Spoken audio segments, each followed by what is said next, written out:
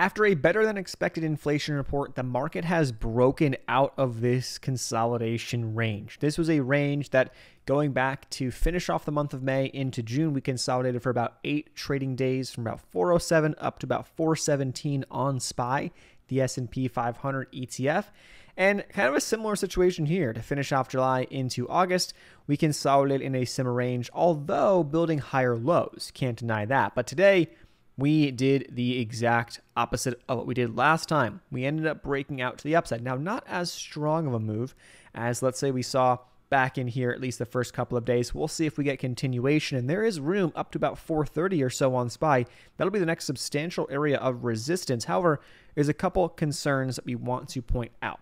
Now, first off, a lot of traders and investors were very bearish right down here. Now, for a good reason. There's a lot of reasons why based off the economy. However, sentiment was extremely bearish for a very long period of time. And we saw one of the fastest drops, especially if you look at certain sectors and certain stocks, that we've ever seen in history. You have to assume there will be bear market rallies in a bear market. However, I think this rally is really messing with a lot of investors, traders, and those who are speaking up on CNBC. They're the ones who were saying just a bear market rally, get ready for new lows, just a week and a half, 2 weeks ago. Now that narrative seems to start to be turning as stocks are soaring off of a better than expected inflation report, which did come in here in terms of headline CPI, the consumer price index for July, 8.5% increase year over year. Now, let's understand something here. Prices are still going up, but just not as much as they were about a month ago. Now, the expectation was an 8.7% increase.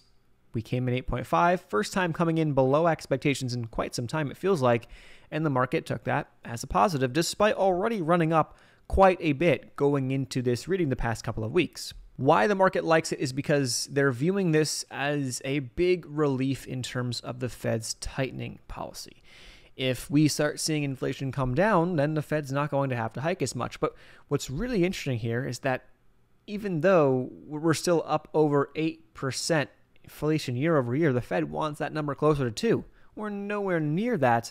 The market is already anticipating potentially a Fed pivot and reversal. Now, here's what you need to know going forward. A lot of people are going to be getting squeezed out if they haven't been already.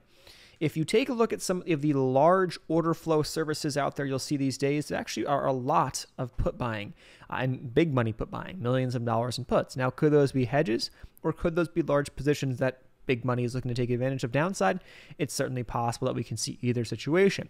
However, as we start to see retail sentiment turning back up and we start seeing a lot more buyers in the tape, as they say, and we start seeing the stocks like the meme stocks pushing up like we talked about a couple videos ago, you can really start to get a feel for how much that sentiment has shifted in just a matter of a couple of weeks off of these lows. Now, pullback zones are as follows. We'll have to see if we can get back, or at least to the top of this range, this 417 on SPY. If that area was to break down, there is a gap to fill back down. If we start to zoom in here a little bit more, there is a gap to fill. And this is the gap about 1.5% here off that CPI. So a gap back down to roughly 412, 413 on SPY. 400 was an area of resistance right back in here. 400 could be a dip buy zone. The 50-period moving average is down here towards around 394. And then below that, another area of resistance was an area of support in the past, was here towards 390. And then we have a small gap fill back down here towards about 379. So a lot of circles, a lot of points of interest on our chart here. Do we have to come back to all of them? Do we have to back test them? No, by no means. But those are some areas to watch in case we got that pullback. And let's think about this. Retail gets excited. People start going long again. We get a nice reset on the fear and greed index. People start feeling good about going long, and then we get the pullback. And people are going to be, if we get a pullback of this degree, you will hear it 100%. Here comes new lows. Bear market rally complete. Time to go down for new lows. Here comes more Fed tightening. Now, that Fed tightening narrative is a point to make sure you consider. Why? Take a look at the 10-year bond yield. Look at this. If we take a look at the 10-year bond, this is what you want to be paying attention to. You can look at the 2-year as well, but let's look at the 10-year. It's kind of a bigger, broad picture, view. Now, the 10-year coming down off those highs has been a really good tailwind for stocks, for growth stocks, and why you're seeing a lot of stocks actually making some nice runs the past couple of weeks. But the 10-year has actually been slowly reversing, and it's slowly making higher lows. And today was actually a notable day after the CPI report comes out. Why? If you look at the zoomed in chart here, well, the 10-year actually began the day prior to CPI up around this 2.8, 2.81. And right after the CPI came out, it fell down to under 2.7. But that was quickly reversed, and we ended up finishing actually pretty much flat on the 10-year at 2.785. Now, this is important to note because if this starts to rally back up, that starts to paint the picture of the Fed still needs to be aggressive and that the market maybe is anticipating or was anticipating a pivot that ends up being a little premature to when the Fed actually pivots. Now, the question that we have right now in the markets is really bigger picture. How far ahead is the market trying to price things in?